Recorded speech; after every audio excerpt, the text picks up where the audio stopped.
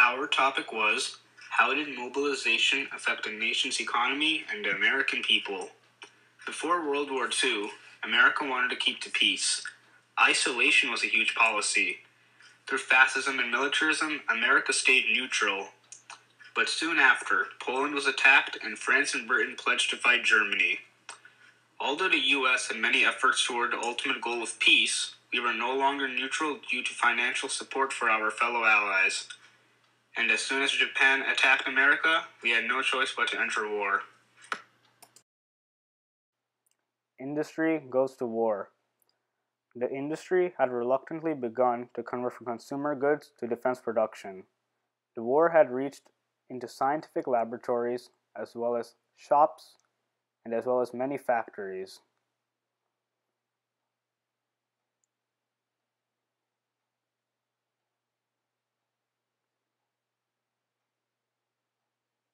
Vannevar Bush guided spending to develop new drugs, such as antibiotics, blood transfusion procedures, weapons, radar, and other military technologies.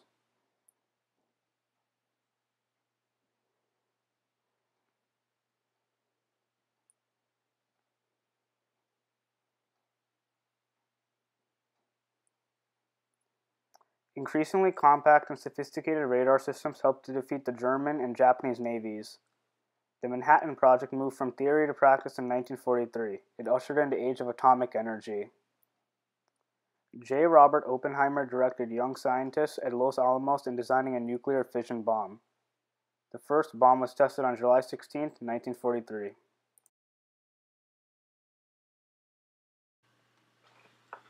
Rationing and price control. In World War I, food shortages increased prices, which weighed down hard on America. In World War II, as soon as prices began to rise, government decided to combine rationing and price controls. This meant that the government would place limits on how much people could charge for goods and could only buy a limited amount of these goods. They wanted to keep costs as satisfactory as they could. Americans even took a pledge for their support on rationing and price control. Buying products according to the rules became an allegiance for U.S. citizens, so we were all able to have our fair share. The Office of Price Administration was established in 1941 and created ration books. The Emergency Price Control Act of 1942 was formed to stop inflation and boost economic efficiency for U.S. national defense and security. To help with these new laws, people planted victory gardens, home-canned their foods, saved waste fats, shared car rides, and donated their scrap metal and rubber.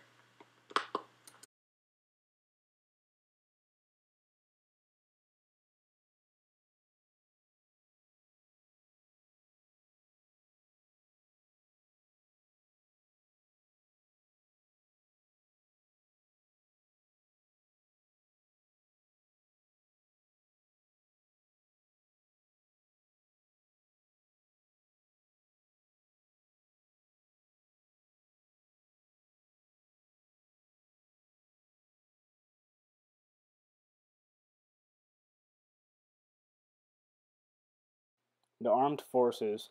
World War II had over 334,000 soldiers. Approximately 1 million African Americans served in World War II.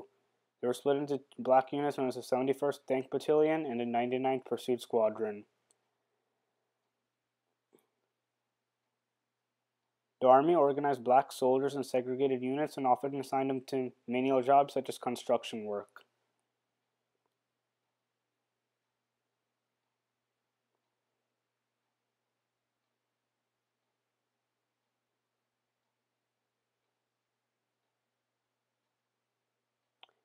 The nation had a mixed reaction to women joining the military as Army and Navy nurses. In total, 350,000 women served in the military. Many women hammered at typewriters, worked switchboards, and inventoried many supplies.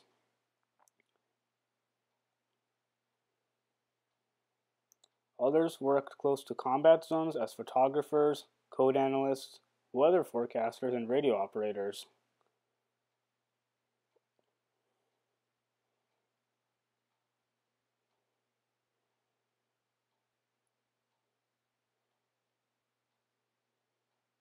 No matter the cost, women put in a lot of effort to help the United States in the war.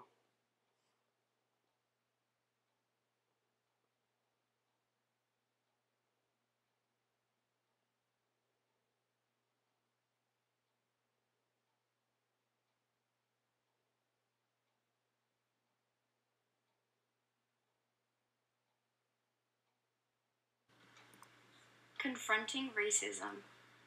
World War II substantially promoted the civil rights movement. All minorities were needed in the war. America took all the people they could get, no matter their civil rights. Farms and railroads didn't have many workers since they were needed for defense factories and military.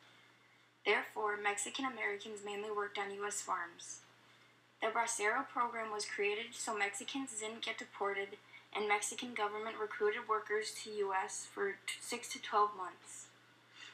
Mexican Americans still encountered harsh discrimination, but U.S. government attempted to enhance working conditions so that Latin America sided with the Allies.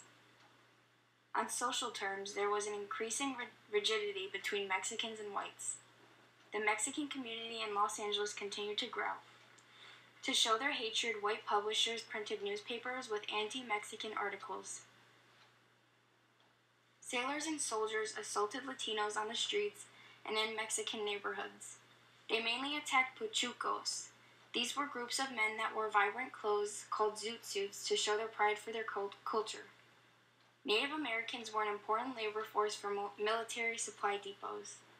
Income doubled for them, and a lot stayed in urban areas even after the war after realizing their success.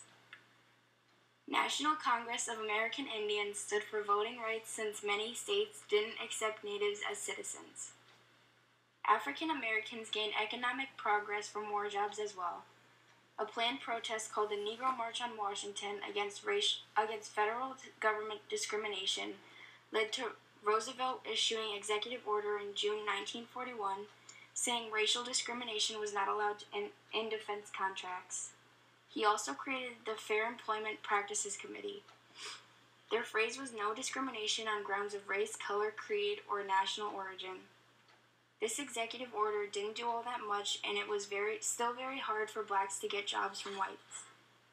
Agreements between shipyards and segregational unions inhibited skilled black workers from high-profit jobs. Black membership in unions still largely increased, and wartime success raised the average income for African Americans. Voluntary service groups were immensely segregated. Black women from the Women's Army for National Defense sold war bonds, helped with civil defense, and organized USO clubs for black soldiers. Many African Americans could now vote either because they moved to northern states where it was legalized, or because they were serving overseas. Although World War II was a big move towards civil rights, not just in America but around the globe, there was still a lot of tension with cultures and collision of race and religion. Riots on territorial boundaries and discrimination were brutal. Japanese Americans were the main targets in removing residents who were potential threats to national security. They were already hated by whites because of prejudice, jealousy of business, and fear of Japan's expanding power. Anti-Japanese hysteria due to World War II gave officers an excuse to assault immigrants who still had Japanese citizenship. Japanese Americans moved around a lot in prisons. By 1948, U.S. took responsibility for lost property with the Japanese Claim Act. In 1988, we finally officially recognized our unfair treatment towards Asian Americans. Congress approved of redress payments to all 60,000 Japanese survivors. Many German and Italian Americans were seen as threats too. U.S. imprisoned 11,000 Germans and less than 2,000 Indians. Travel restrictions and curfews were usually the punishment for Italian Americans. Overall, World War II improved civil rights and opened up opportunities for most races and cultures, but held back others.